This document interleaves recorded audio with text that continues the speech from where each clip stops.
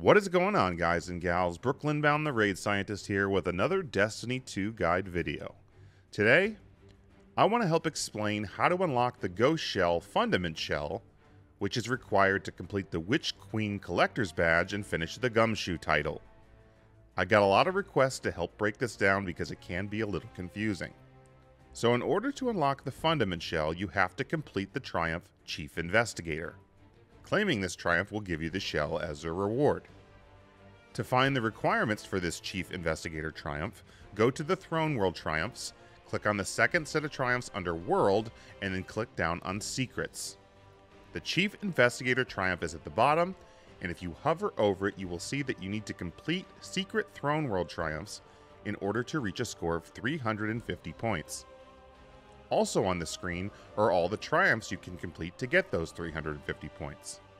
You don't actually have to complete every single one, but you do need most of them to finish, and to claim the shell. Most of them are pretty easily deciphered as well if you actually just read the descriptions, but the three I get a lot of questions on are the Ascended Bounty Hunter, Executioner's Hoard, and Predator of Predators triumphs. So let's break those down.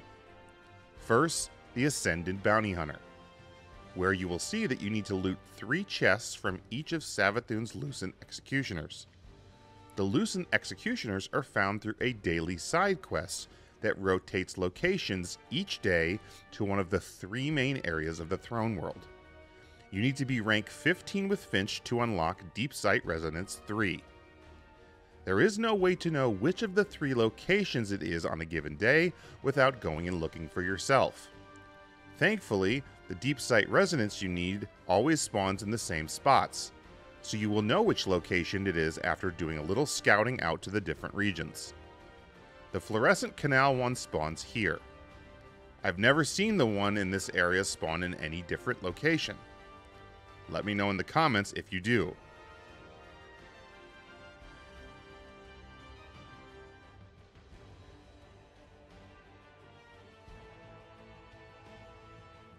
In the Quagmire, I've seen 2 different locations. One on top of this rock plateau,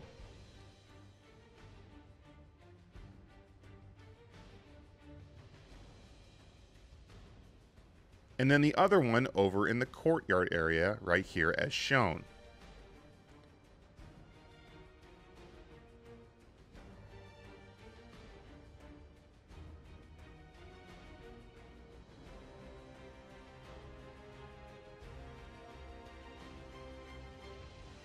Finally, I've also seen 2 locations in the Miasma as well. The first one is right here on the right once you zone in.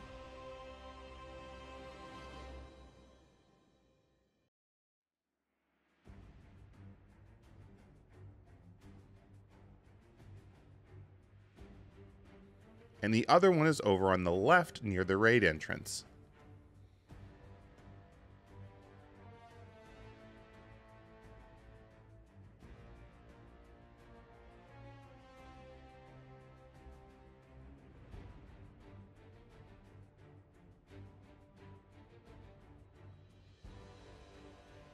Regardless, whichever deep sight you scan, it'll show you a hidden Scorn body on the ground right next to it that you need to inspect.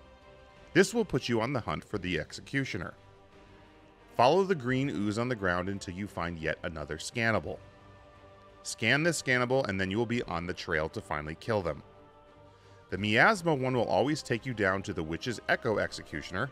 The Quagmire will always take you to the Alluring Curtain Executioner, and the Fluorescent Canal will always take you into the Queen's Bailey. Follow the green trail until it ends, and you will spawn a Lightbearer Lucent Executioner, which you will need to kill and loot the chest. To finish the Ascended Bounty Hunter, you'll need to kill one in each of those 3 locations.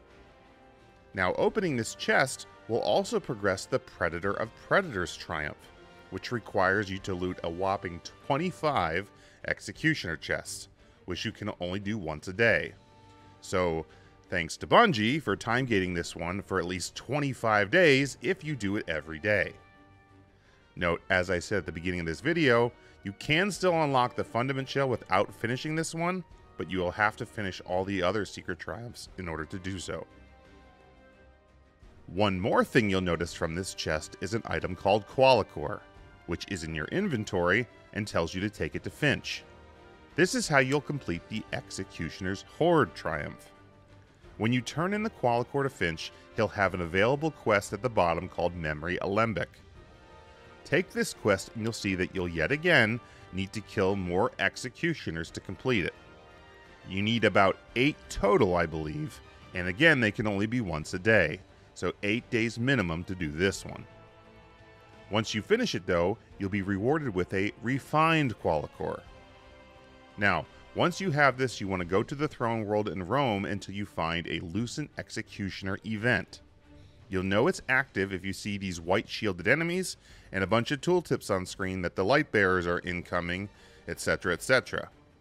This is a mini public event, so to speak, so you essentially just need to kill waves of enemies, and then there's a Lucent boss at the end.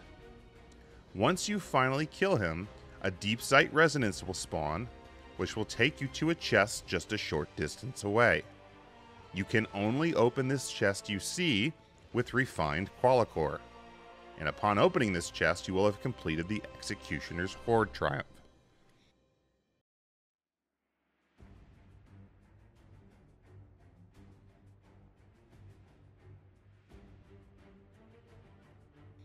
So in quick summary, you'll need to find the Daily Executioner via the Deep Sight Resonance Scorn Body Trail and do all 3 locations to finish Ascended Bounty Hunter. You'll need to repeat a total of 25 of these Daily Executioners to finish the Predator of Predators triumph.